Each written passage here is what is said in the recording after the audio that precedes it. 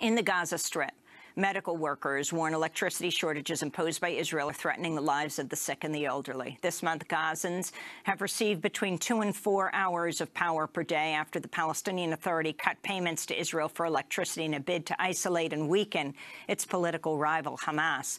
That's left hospitals scrambling to keep vulnerable patients alive. This is Rita Al-Jalis, whose children suffer from cystic fibrosis.